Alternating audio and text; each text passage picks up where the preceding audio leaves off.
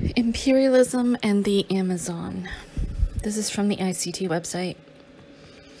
The article which follows was written at the beginning of the month when the continuing deforestation of the Amazon led to the yet more murders of the indigenous population.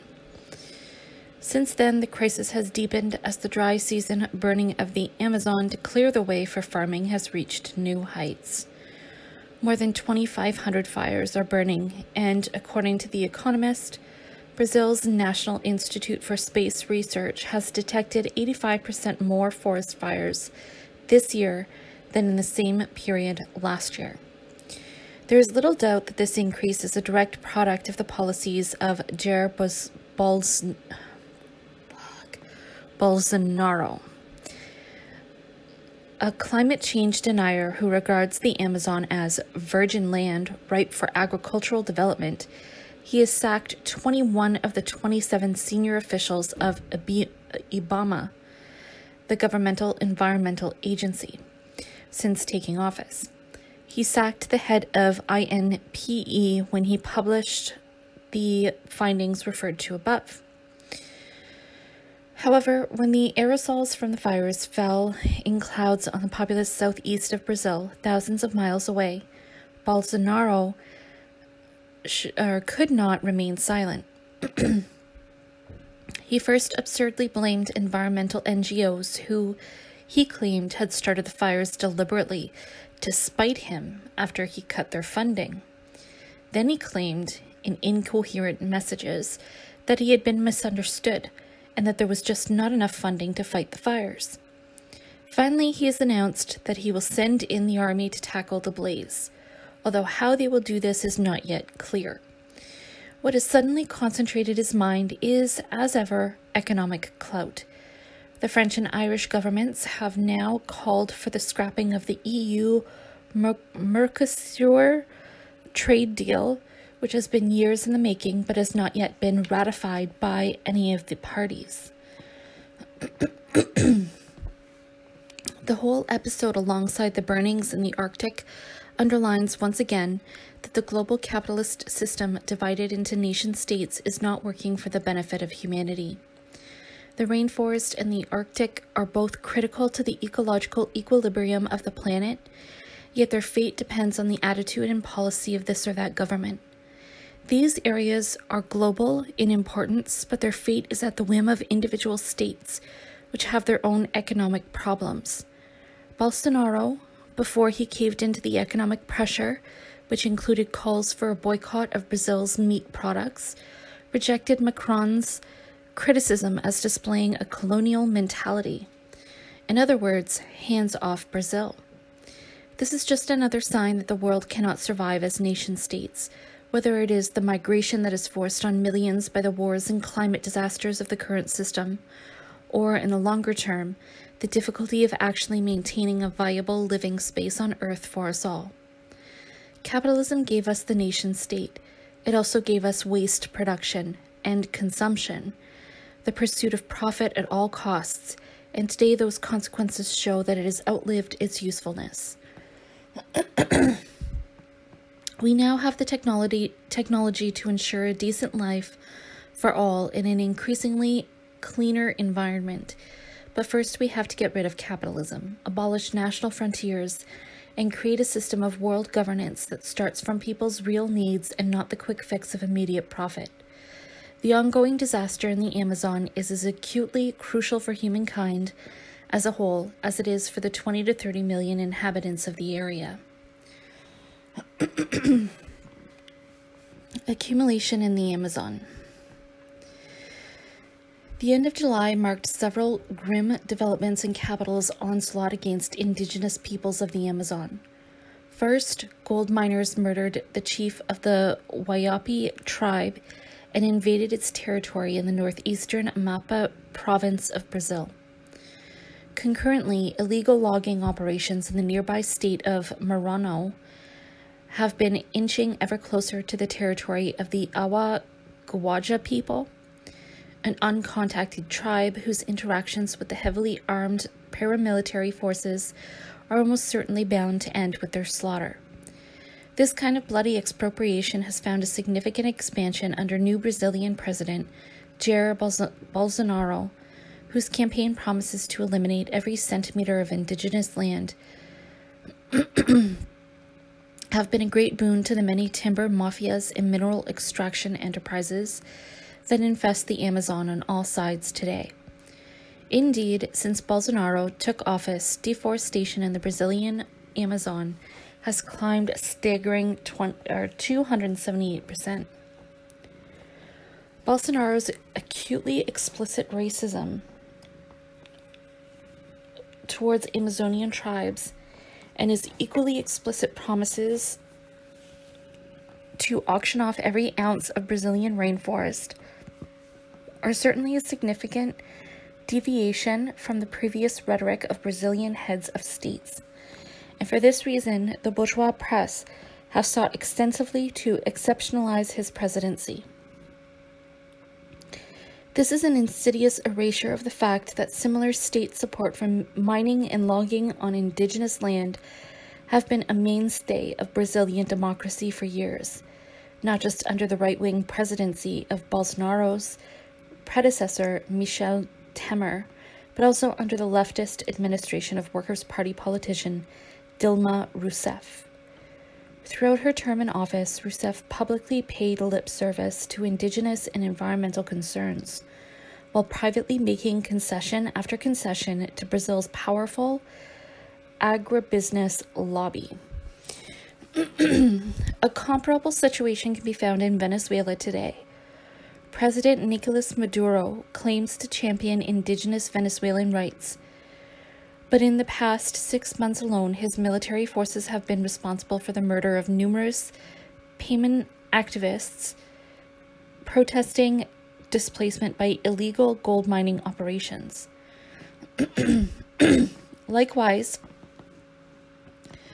leftist Bolivian President Evo Morales, himself an indigenous Bolivian, has in the last few years gradually revoked a slew of legal protections for native tribes to enable construction projects in the Bolivian Amazon.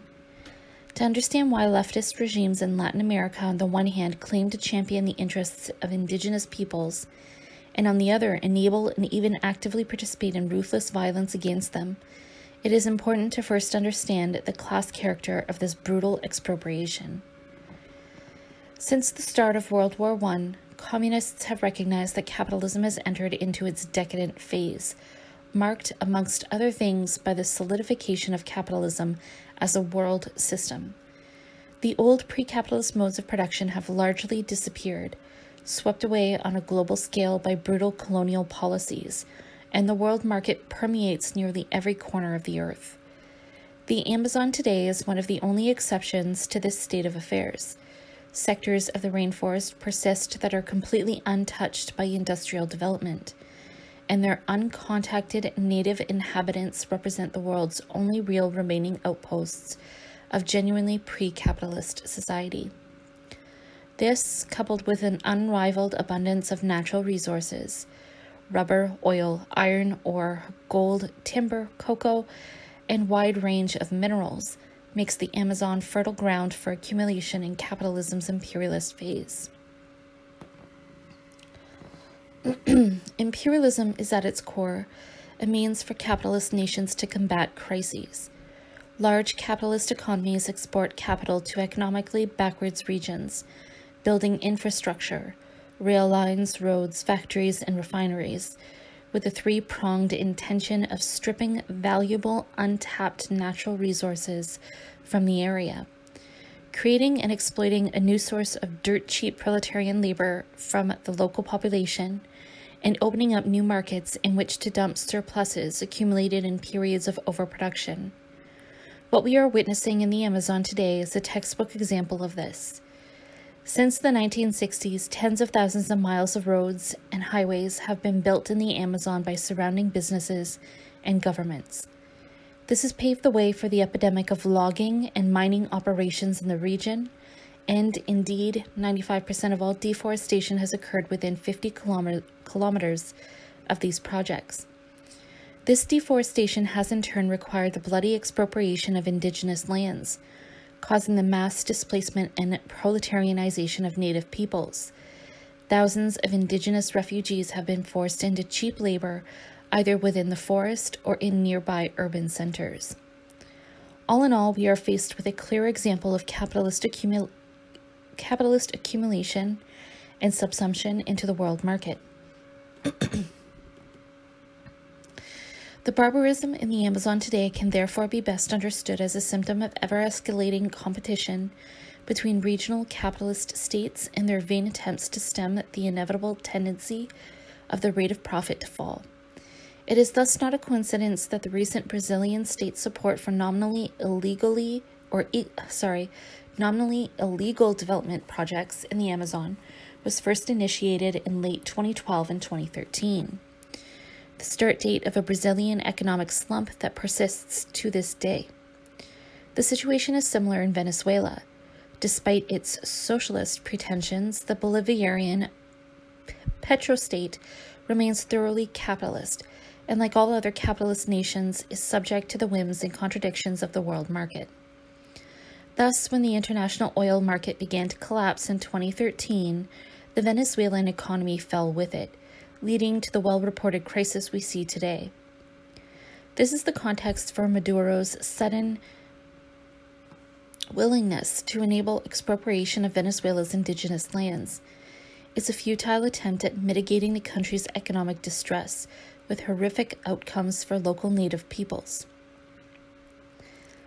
In a tragic but unsurprising pattern, the foot soldiers of these bourgeois regimes are themselves drawn from some of the most desperate sectors of the proletariat, and an overwhelming number of illegal loggers and miners in the Amazon are landless migrants pulled from coastal favelas and other regional slums.